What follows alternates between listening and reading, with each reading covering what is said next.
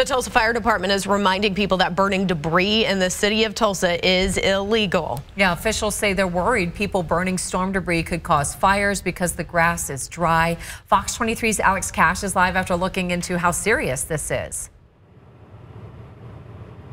You can see behind me this big tree lying on its side over here. And look at this as well. There's debris here, branches and just piles of brush. Now, we've seen this across the city time and time again. We're getting used to it in the city, actually. And the Tulsa Fire Department is now warning people not to burn stuff like this, just to get rid of it. Piles of branches, parts of trees and debris are scattered across the city. And as people pick up the pieces after the storm, there are warnings not to burn them within the city limits. We have had significant number of residents within the Tulsa area decide to burn their storm debris in their yard.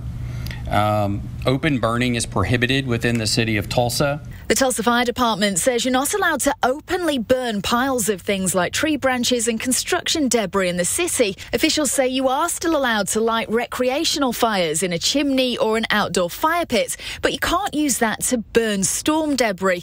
They say there's a city ordinance making it a misdemeanor, and TFD says they've been getting multiple calls about it. Tulsa Fire Chief Michael Baker says it's dangerous. We currently have too much fine fuel that's available to burn within the city.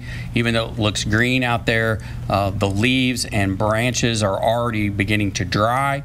I was just on a fire in the northwest section of the city where what looked like nice green grass was burning just as easily as anything else has.